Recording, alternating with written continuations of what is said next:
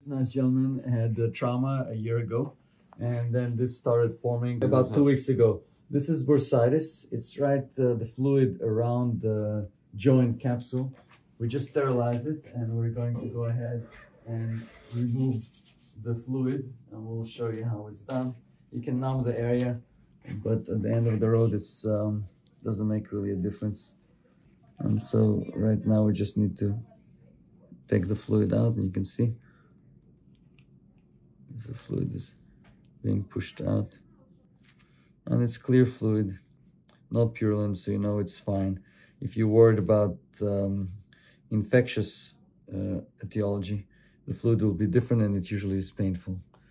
For example, gonococcal or other type of cause. We're going to send it in a urine cup for culture, just anyway. This also is important to know how much you've removed fluid from there. Now that it can form again, just press it all around there. And then you want to take anti-inflammatories to bring the inflammation down deep. So again, you come from the side, you don't want to come right in through the center of the joint. And practically most of the stuff has been removed. And now what you want to do is you want to put pressure on the area, and that's it.